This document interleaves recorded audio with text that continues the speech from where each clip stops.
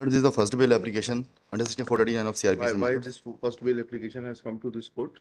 Because the bail of co-accused person has been rejected by the lordships only. कहाँ है वो memo visit कर देते हैं कब रिजेक्ट की Well, the offences got arrested under section 364A, 365. ठीक है रिजेक्ट कब की को एक्यूज की तो बता दीजिए कहाँ डिटेल्स दी हैं आपने सर आपके द्वारा की गई है हमारे सर. पास 5/7/23 को रिजेक्ट किया हमने sir.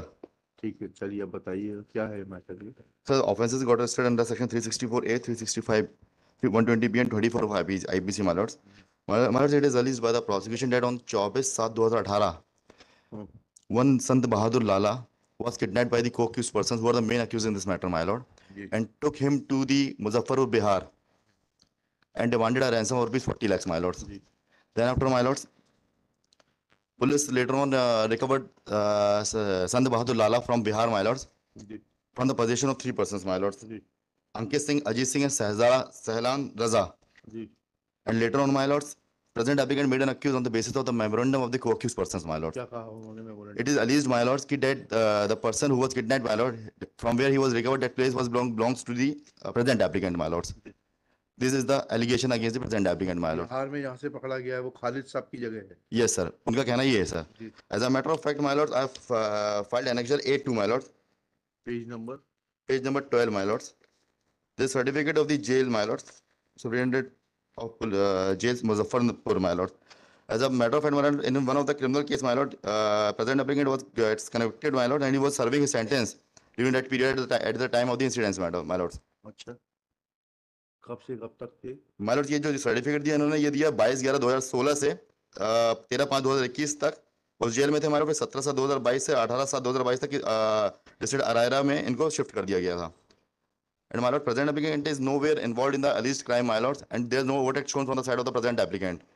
He only basis only on the basis of the memorandum he made an accuse in this matter. Verify करा लिया जो A2 जो है नहीं सर. अब A2 का वेरिफिकेशन ले आइए Shri Yogesh Soni for the May I submit one thing? हाँ. सर इनके 164 के स्टेटमेंट में कंप्लेनेंट हाँ. he has stated I may be permit to read the 3 lines sir. हाँ हाँ पढ़िए ना मुझे जहां पर बंदी बनाकर रखा था उस गांव का नाम मनो छापर था.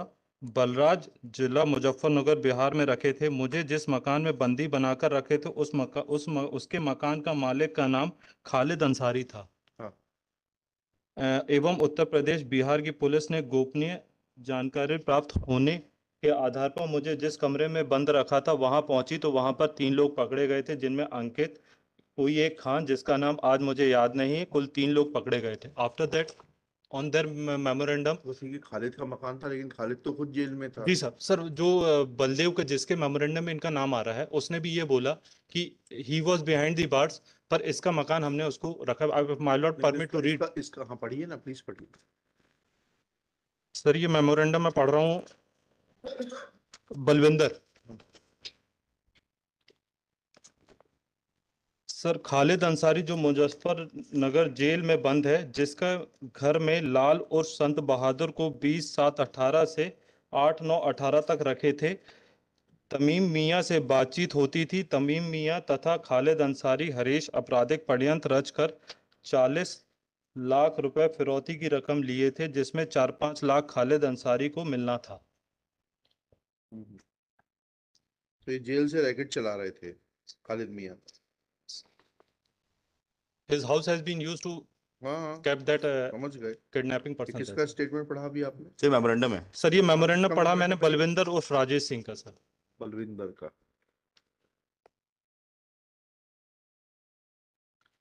एग्जाम इन्वेस्टिगेशन हो गया चार्जशीट फाइल हो गई. सर चार्जशीट फाइल कब से कस्टडी में है खालिद मियां? सर कस्टडी में सर ये 2008 से जेल में ही सर ये. अरे वो तो जेल में अभी इस केस में कब अरेस्ट हुए आप? सर ये एक्चुअली सर इनका सर 2018 की घटना है बट पुलिस ने जो इनका वारंट मांगा था सर ये फरवरी 2023 में मांगा था. जिसमें सर इनके खिलाफ में चालान पेश हुआ था 19/5/2023 को. और इसको यहाँ प्रोड्यूस किया गया था 10 अगस्त 2023 को, माय लॉर्ड्स. फिर सर जब से जेल में ही सर. ठीक है 19/5/2023 के बाद सप्लीमेंट्री चालान पेश हो गया. सप्लीमेंट्री चालान चार्जशीट पेश हो गई सर. ठीक है वेट करिए अभी. सर मेरा निवेदन सर ये है सर एक्सेप्ट दी मेमोरेंडम सर. इनके पास कोई भी एविडेंस नहीं था there is no evidence to indicate, my lord, that present applicant is any way correct in this crime, my lords. Because my lord, जो दस्तावेजी पंचनामा वो भी देख लें, my ऑल lords. डिटेल्स वगैरह लिए थे? सर कॉल डिटेल्स इनकी नहीं, पर अदर एक्यूज की है, जिससे ये मैच हो रहा है कि they are involve in this crime sir.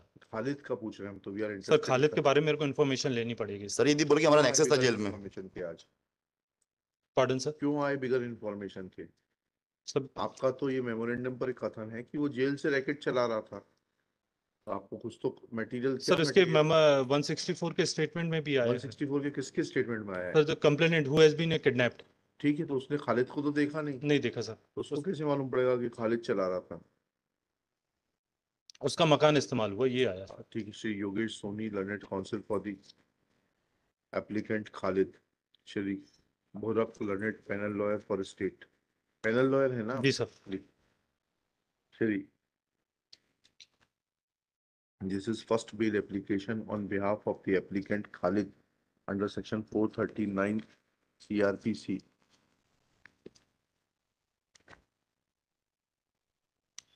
Full stop.